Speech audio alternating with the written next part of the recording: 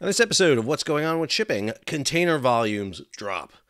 I'm your host, Sal Mercogliano. Welcome to this episode. So, a couple of days ago, I did a video on container rates dropping. And now I want to do one on container volumes because there is a plethora of information out there from competing news sources that are going back and forth about container volumes dropping. And it all has to do with the fact that the Port of Los Angeles just reported their September numbers. And it's the worst September numbers in years. You got to go back to 2016 before their imports were this low. And so the problem has been that LA has been the bellwether for everything. I did another video way back when that made the argument is why is LA and Long Beach basically dictating national maritime policy? And I think a lot of people are reading into LA that their precipitous fall is an indicator about where the U.S. economy is, where imports are, and what this all means. But the problem is this. There's a lot of other factors at play here, and I don't think you can look at just LA to make your determination. So we're going to go ahead and examine this and break this down. Before we do so, take a moment, subscribe to the channel, hit the bell so you'll be alerted about new videos as they come out. All right, let's go ahead and jump into this topic. So this is a story I used a few times, a Mike Schuller story from G-Captain back in October 11th.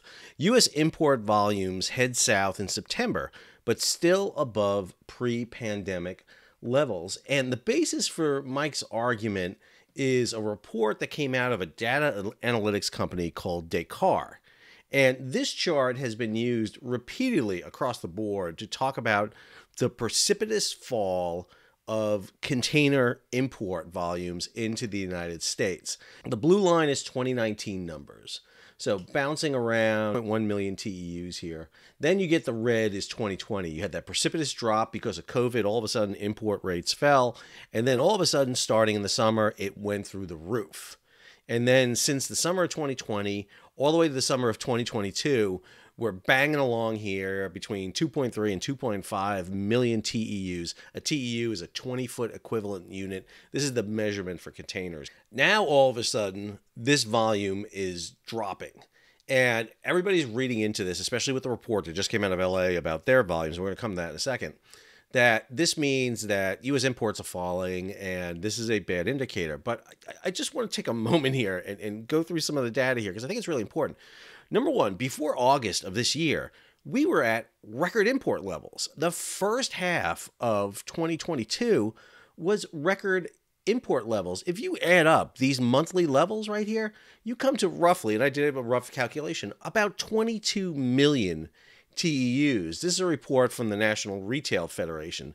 This shows retail imports from 2004 to 2021 in millions of TEUs. So again, we are right around now at about 21 million TEUs. That's with the September numbers. So we still have a quarter of the year left. We still got Q4 left.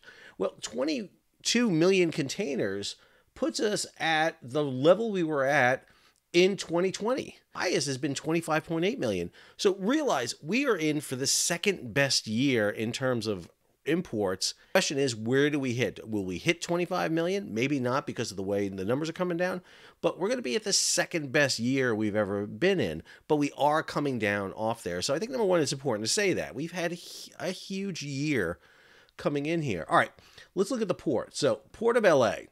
So Mike Schuller's story, and I'm going to use Mike's stories here from G-Captain just for continuity here purposes. Port of Los Angeles takes a beating. So I watched the report by Gene Soroka today, the monthly report, where they had it. Let me be clear. Gene, if you ever watch Gene's reports, they're great. Gene can give you good news, bad news, and you think it's all the best. It's fantastic. He's just able to do it.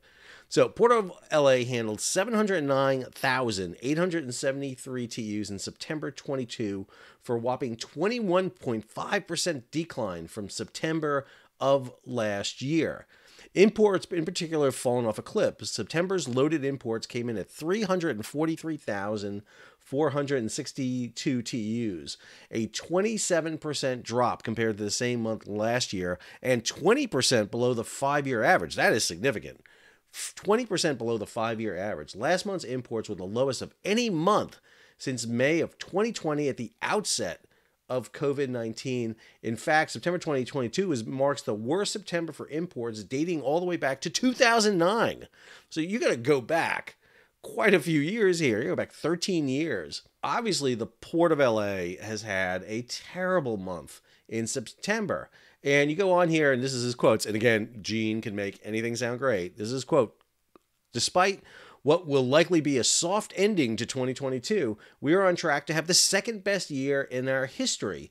More importantly, the cargo backlog that began last year has been nearly eliminated due to the diligent combined efforts of our supply chain partners. All right, I'm going to take exception with two things that Gene just said there. Number one, he's exactly right. This is their second best year. There's going to be a great year for the Port of LA. Even though their September is looking bad, even though the numbers have plummeted, they're looking good. However, I take exception with his last statement there. So this is the infamous import container dwell time chart that they started tracking back in October of 2021, way back when it was over 90,000 containers. It dropped down till late 2021 into 2022, and then it started creeping back up again. And this had to do with the record number of containers coming over in the first half of 2022. And then in the summer of 2022, it starts declining. And it's been declining ever since then. And now it is probably at, if not its lowest, close to its lowest it's been. They've been able to clear 58% of the container. So when Gene says they're clearing containers, they have. That means that shippers have been coming in, getting their containers, and clearing them off the terminal. However, that's not the same with the empties. As a matter of fact, what we're seeing here is an uptick in the number of empties clogging up the yard in LA, which makes you ask the question, Sal, how can that be? How is it that empties are piling up? And it's very simple. And I think it's the root cause for why LA numbers are going down. There's less ships calling at the port. And if there's less ships coming into the port, there are less ships to take the empties out of this port. And that's what that indicates to me, because ships are avoiding the port of Los Angeles. I don't think container numbers are dropping and falling off a cliff as much as people think. I think it has to do with the Port of LA. And the fact that the Port of LA has done a lot to drive away shippers to go to other places. All right, what's my proof on that? Let's talk about that for a second. So, other story here by Mike Schiller. Port of Long Beach. Imports fall in September. Well, that's not a good showing, Sal. If LA is falling, we've got Long Beach falling here. Dock workers and terminal operators moved 741,823 TEUs of cargo containers last month. However, that's only down 0.9% from September of 2021. That is significant. Oh, by the way, 741,000 TEUs. Come back over here to the Port of Los Angeles. How many containers did the Port of Los Angeles move? 709,000. Long Beach has beat LA in the number of containers it moves. And understand, Long Beach is a much more well-rounded port. They do bunkering, they do bulk material, they do car carriers. LA doesn't do that. LA does passenger ships and they do container ships. That's it. And now Long Beach has surpassed LA. That is significant for a variety of reasons. Number one, the rail has improved in Long Beach. The LBCT terminal, LBCT, sorry, it's a little hard to say, terminal is much faster, automated, does a lot more work than the terminals over in LA. Long Beach is just all around in a much better position. And if you read the comment here from Mario Cordero, who's the Long Beach executive director and former head of the Federal Maritime Commission, consumers and retailers are concerned about inflation, leading to warehouses filled with inventory and fewer product orders from Asia. The respite is leading to increased capacity on the docks and fewer ships waiting off the coast to enter the port. The number of ships off the port of LA and Long Beach is just a handful now, nowhere near to where we were. However, I think Mario and Gene in Long Beach and LA are masking the big issue. And that is that shippers are avoiding not just LA and Long Beach, but Oakland, Seattle, Tacoma, the entire West Coast. All right, Sal, big statement. Let's see your facts behind it. All right, let's go on over here. Port of Houston, container volumes stay strong in September. So you got to look at the four corners. You got to look at the Port of LA and Long Beach. You got to look at Houston. You got to look at Savannah. And you got to look at New York, New Jersey. Now, New York, New Jersey, we don't have the numbers in yet, but I'm expecting to see strong numbers come in from New York, New Jersey. We do have the numbers for Houston and Savannah. And what we're seeing in Houston right now is strong numbers. Port of Houston last month moved 353,525 TEUs for a whopping 26% increase over the previous year.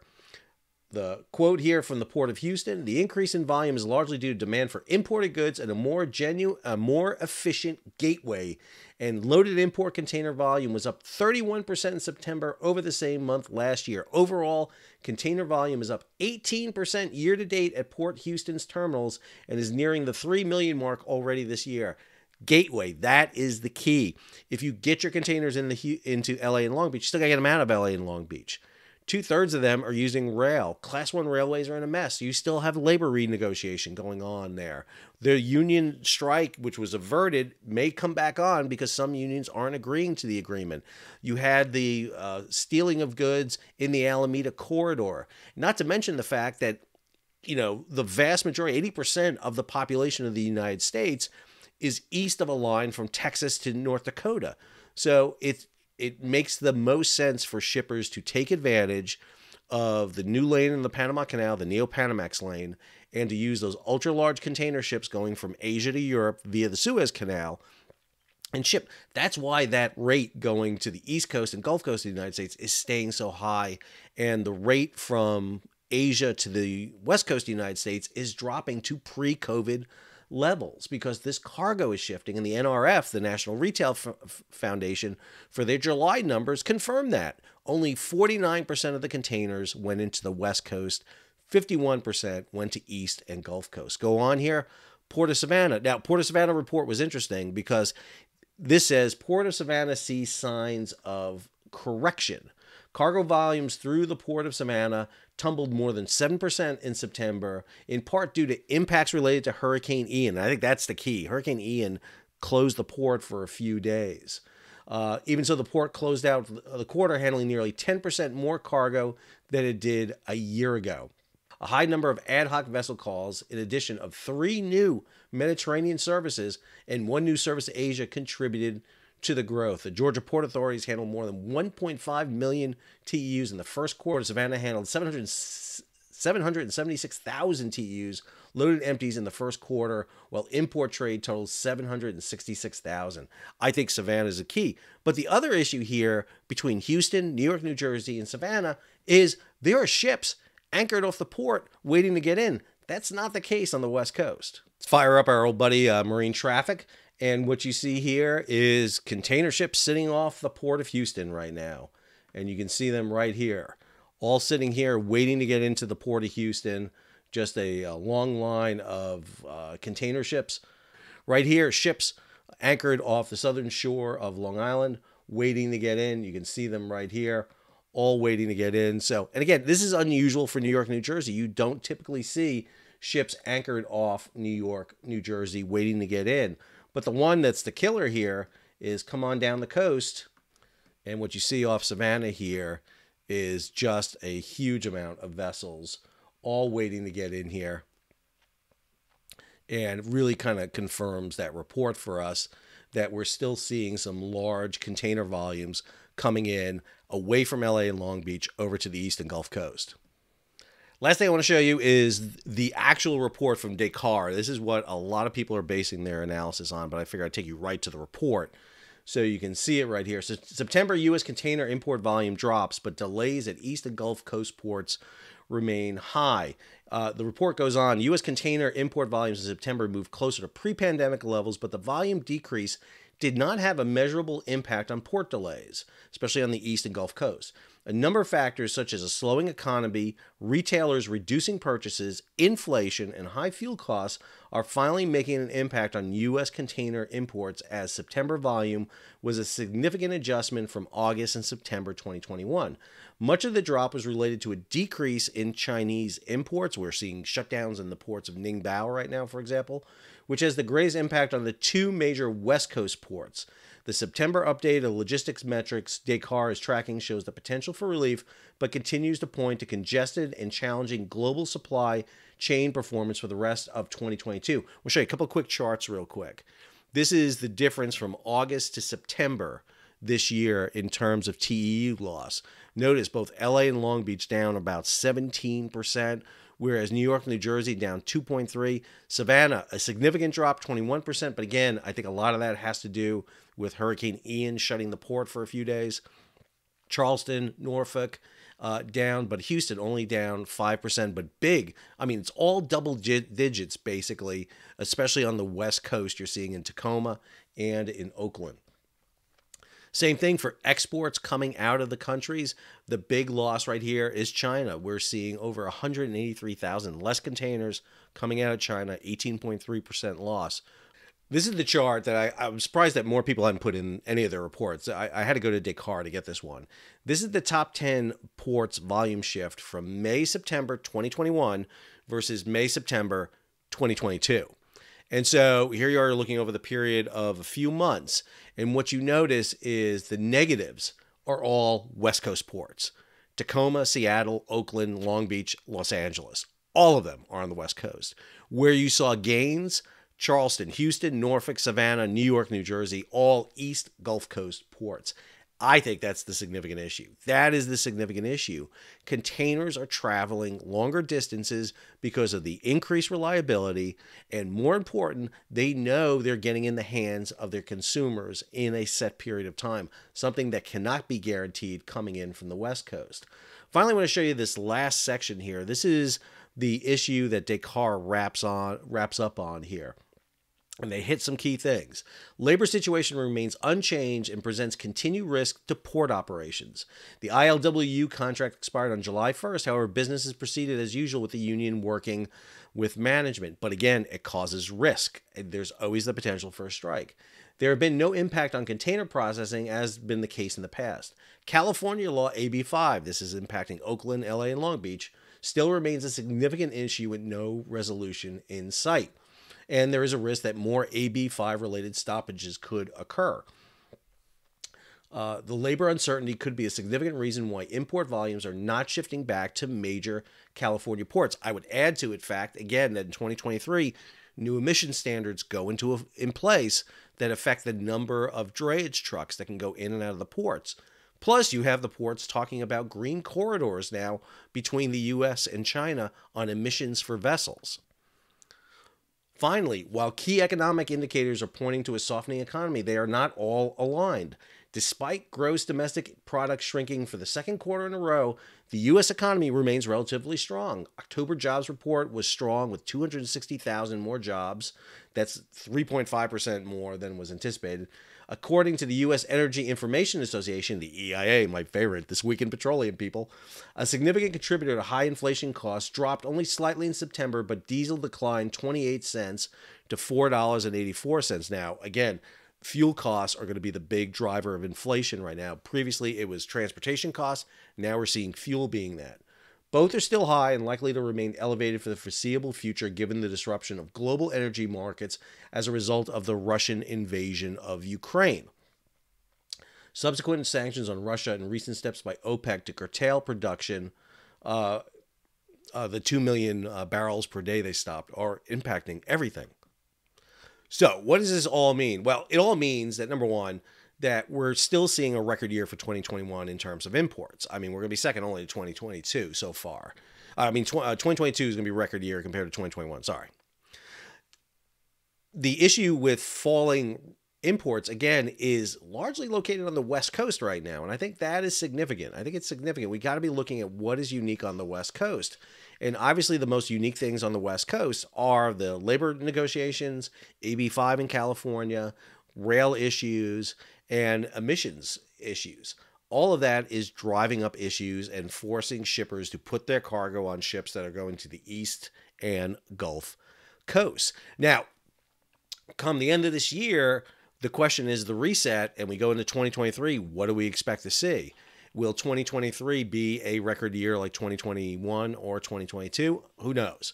We don't know yet. Where you're going to start seeing that issue really come to bear is in the second quarter, when we usually see, what's the market going to look like here? Again, we're going to have some dry periods with Chinese New Year, right post-holiday seasons. Things slow down in that first quarter. We're going to see some slowdowns. We always see them all the time. We're also having the issue with IMO 2023 coming into effect. I talked about this in a previous video, where you have companies like Maersk. Soren Skoo is talking about the fact that I need 10 to 15% more capacity in my fleet because I got to slow down my ships, because I got to meet these new fuel standards. And then you're going to have the mass scrapping of ships that have not been scrapped for a long time. So you get all this new tonnage coming in. You've got these vessels that are going out to be scrapped. A lot of flux right now.